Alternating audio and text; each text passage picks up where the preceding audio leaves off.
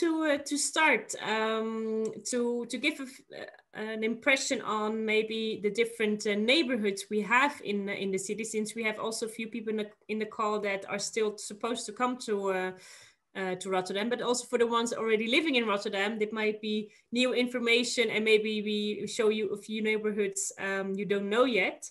So I'll quickly share my screen again, and then maybe Stephen, if you then can comment on the slides and have a quick, great. Yeah, of course. Yeah. Let me see. Yeah, great. Yeah, you see a small map, or a map of Rotterdam. Mostly the most popular areas, of course, the city center area, Rotterdam North, including the Blijdorp area, is very popular area as well. Then you see more on the east side, the Kralingen area, and more on the north, the Hillegersberg. That's more the area where the families are living. Some of the international schools are located on that side. And then you have more the urban area in the middle part of Rotterdam, called the Kop van Zuid, the head of South, including the popular area of Katendrecht and Rotterdam West. We discussed a little bit, Rotterdam South is not really added here, but over the last few years, it became more and more popular. And a lot of investors are buying properties there to have them rented out to the tenant society, especially expat society in Rotterdam as well. But it improved a lot, Rotterdam South. Yeah, maybe I'll just for the impression, I'll quickly click a bit through the different areas. Yeah. If you have any comments, Stephen, just let us know. Of course, yeah, no problem. And what we see, we all know that Rotterdam during the World War II has been, most of the part has been fully bombed. And one of the positive things of that side is that there are a lot of new built areas. It's getting more and more metropole city, high-rise buildings, newer buildings, especially around the city center area and the Kop van Zuid, so the head of South area. So that's where more the skyscrapers are located. And then if you take a look at the north part of Rotterdam, around Blijdorp, Hillegersberg, Kralingen, that's where more the monumental buildings are, or either built between the 30s and the 50s. So that's where you find the lower built apartments. Yeah, this is more Rotterdam North. Yeah. And then we head to the Kop van Zuid. That's really the metropole area. They are building a lot. Rotterdam is getting newer and newer by the week. New skyscrapers are coming. They're building everywhere. It's promising to get I think one of the nicest cities of the Netherlands. We see. I have I think Kralingen. Yeah, Kralingen is a popular area, especially for students as well. It's close by the Erasmus University. But as well a good walking distance towards the city center area. But that's where you find a lot of historical buildings. So built between 1900 and 1930, 1940. So a little bit older properties. But what you see is that a lot of investors that bought properties to be rented out, they make sure that they are either renovated the last few years. New kitchens are added, new bathrooms. So we are looking just for good quality rentals. And that's what's happening in South at the moment as well. The north part, you see the Hillegersberg area. That's more where the families are staying. A lot of larger houses as well, close to the American school, Japanese school. So a lot of families are staying there. It's a very popular area, but it's a little bit farther from the city center. So you won't find a lot of students there, people that need to commute either by car or by bike. They prefer to go there, but mostly larger properties, family houses, instead of the smaller apartments. All right, great, thank you. So, Steven, we actually had a fun conversation already with Jonah. He came a month ago to the Netherlands, and he gave already some insights of his relocation experience to Rotterdam. So yeah, maybe one of the first questions to have is when. What is the most important tips for actually expats when looking for an apartment? Because what we heard from Jonah, he came in COVID times. So when he came to the Netherlands, he thought, well, you know what? The most important is to have a roof, and we'll look for an apartment. And he found it through the internet. But afterwards, when he came and his flight was canceled a lot of times. So he came 1 month later than he was supposed to. So, for example, he had a lot of bills already on water and electricity he had to pay, even though he didn't even have a bank appointment. So, Steven, what are your tips when expats looking for an apartment in the Rotterdam region? I think the most important is to define your main preferences up front. So check what you really are looking for. So it's either a furnished property, unfurnished property, the number of bedrooms, location, of course, and the quality that you're looking for. Most of the agents inside region Rotterdam, those are using the larger rental websites in Holland, Pararis.com and Funda.com, Funda.nl, sorry. Those are the two largest websites for rental properties. But my advice normally is, if you see a property online, get in direct contact with the agent instead of start emailing them from the larger websites. If you just get in contact directly with them, either sending them a direct email or giving them a call, from my experience at our office, that's what we prefer, to have a personal contact with the expat, to get a good idea on what their preferences are, and be in direct contact, because then we can really check if the properties that they are seeing online are matching their preferences, instead of showing false pictures or give a different. Jonah's asking a question. Yeah, thanks. I would add one thing to completely agree with what you said is when we arrived, we still went and looked at a few places. We weren't, like I said, I wasn't exactly happy with the place that we first arrived at. So we looked at a few other places. And what we found was you look at one, and the real estate agent, the agent who's showing you around, gets an idea of what you're looking for and can recommend more places. And also, even outside of what you're looking for, they might have some better perspective on it than maybe what's shown on a website, because websites can be confusing. The number of rooms, it can vary in how it's explained. What is a room, what is a bathroom, what is all this, that's true. We were saying we had a place with 2 bathrooms, but one's a shower and one's a toilet. That's not 2 bathrooms. So it can be very misleading. With a family of 4, 2 bathrooms is very important, but you really want 2 toilets. You don't need 2 bathrooms. So what I was saying is, you arrive, don't feel like you need to have a place found before you get here. Take the time, meet an agent, and that agent will really show you around. Their resources, they're invaluable. That's normally what we do as well. If we receive an email from where somebody's reacting on a property online, either on one of the bigger websites, our first question will be towards the expat. What are your main preferences, and what are you really looking for? What's your household looking like? Are kids coming? What are the sizes of bedrooms you need? Because there are a lot of properties advertised, for example, a 3-bedroom property, and then in real life, the 3rd bedroom is like a walk-in closet, or doesn't even fit a single bed for one of the kids. So it will save you a lot of time and efforts in first getting in a personal contact with one of the agents in Rotterdam. And from there on, they really know the properties themselves, so they will guide you better from there, and it will save you a lot of time.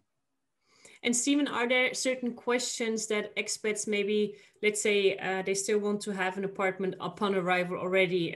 They're contacting an agency or an owner digitally already.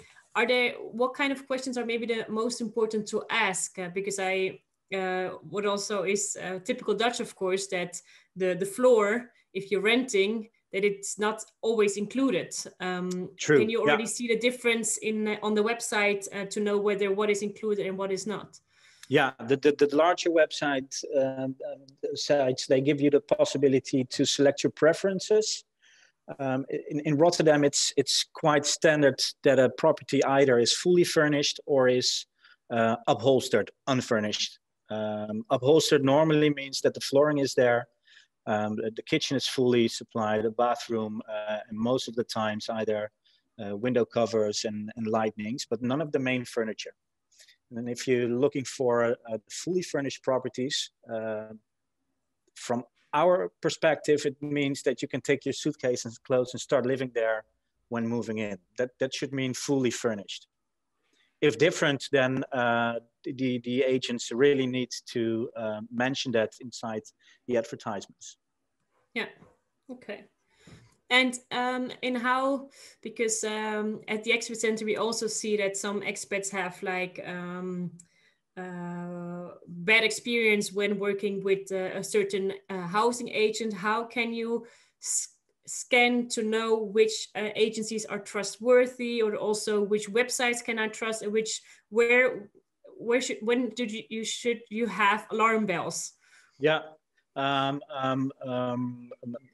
Normally, we would say make sure that one of the agents that you are in contact with is bounded to one of the branch organizations. There are 2 branch organizations in the Netherlands, either VBO or NVM. Those are the 2 larger branch organizations, and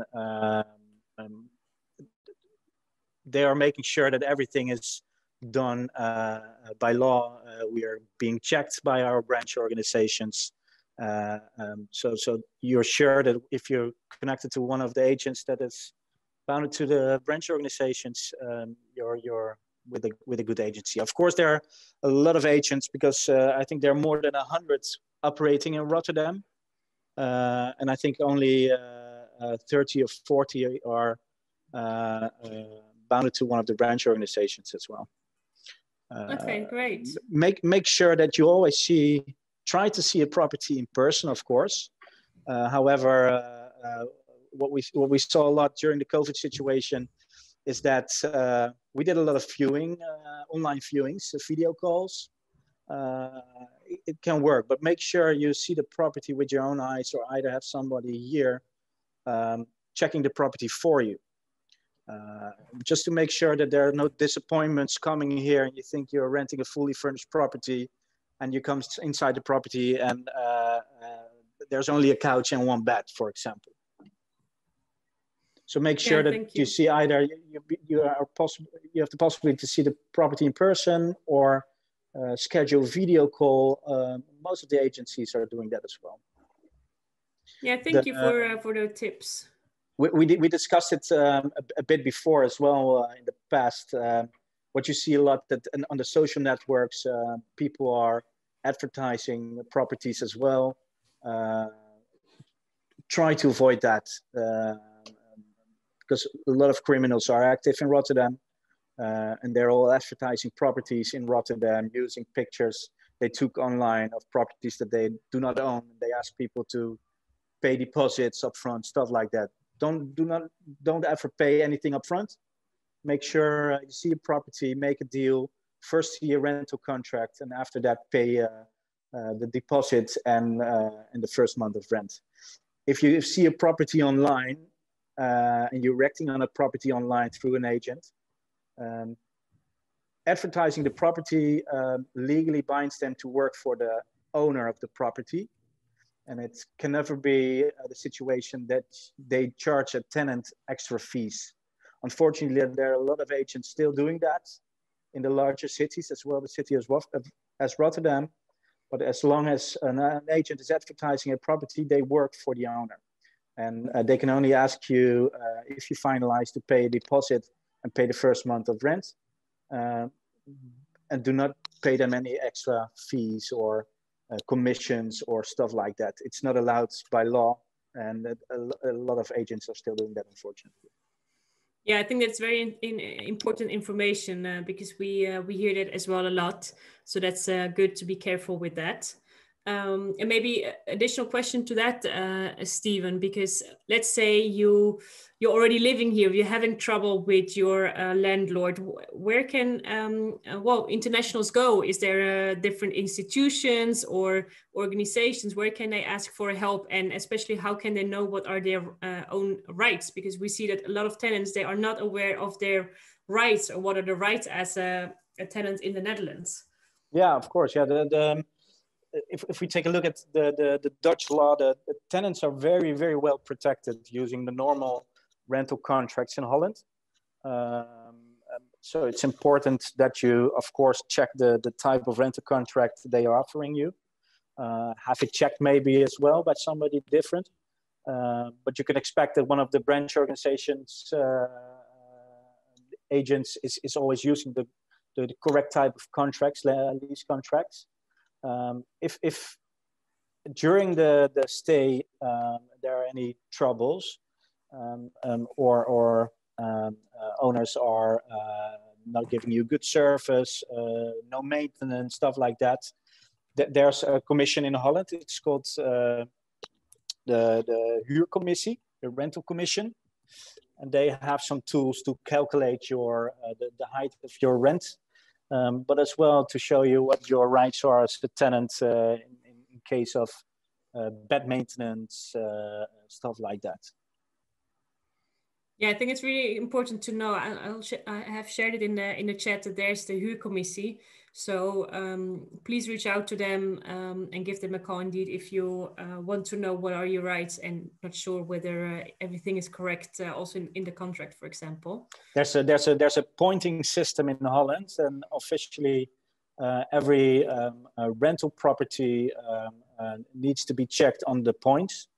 The points are given by the square meters,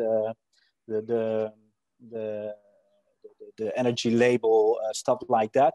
If a property is not reaching the 145 points, the owner normally is bounded by the law to have a max on his rental price. Only if he exceeds the 145 points, he's able to decide what the market price would be instead of being bounded by law and having a max of his rental price. Most of the properties above the river mass should come easily to the 145 points, but especially in Rotterdam South, you always have to check if that's done correctly. The website of the huurcommissie is giving a tool as well to check on the points. Ah, great! I didn't know about that. So even I learned in this workshop as well. as well, the city of Rotterdam just launched a special website to check on the points of the rental properties. Very good. Good to know. Maybe if you can also send me that link, Stephen, then I'll make sure that I'll share it with the participants. And maybe another question, because we're living in very dynamic times, and we see expats are leaving for a few months and going back to their home countries to work remote. Is there a way to have more flexible contracts or special agreements with the landlords? I'm not sure if there's special agreements, but do you have maybe tips around that? What to look for in a contract when knowing that you might leave for a few countries for a few months? Few months or earlier, yeah. It's quite standard in Holland to have two different type of rental contracts. That's either a contract for an indefinite period with a minimum period of 12 months, or to have a temporary contract with a maximum period of 24 months or less. And the difference is if you agree on an indefinite period with a minimum period of 12 months, it's not possible for a tenant to terminate that contract within that 12 months. The only possibility you have is to ask the agent to add it's what we call a diplomatic clause inside the contract. And that clause will give you the possibility to escape your contract or to terminate your contract using a month as a termination notice. But the diplomatic clause is only normally only possible when you are leaving due to work-related reasons or something. So they will ask the landlord will ask you to show a letter from your employee or stuff like that, that you really have to leave the country. Okay. My advice these days should be is to ask for a temporary agreement with a max of 24 months or less. Because with that type of contract, you can always terminate your contract starting from the first month. You only have to use 1 calendar month as a notice. So there's no minimum time if you go for the temporary lease agreement with a max of 24 months or less. So that's really something you have to figure out if there's a possibility, or if there's a reasonable possibility that there might be a chance to leave within the first 2 years. Or in the first year, is that you go for a temporary lease agreement with a max period of 24 months. Okay, that's actually a really good tip to know. Thank you. Well, we already, the time flies, so I might have one last question, except of course, if the audience has question, please feel free to ask Steven as well. But what we often hear as well in Rotterdam is, well, it's very challenging to find an apartment. So what is your experience in that, and what are your tips to still find a good apartment within a certain time frame when coming to Rotterdam region? Yeah, where to look for, yeah. If I take a look at in how we operate in our office, Tweelwonen, is the two different options that we offer is that you either react on a property that we have listed online and get in contact with us directly about one of the properties you have seen.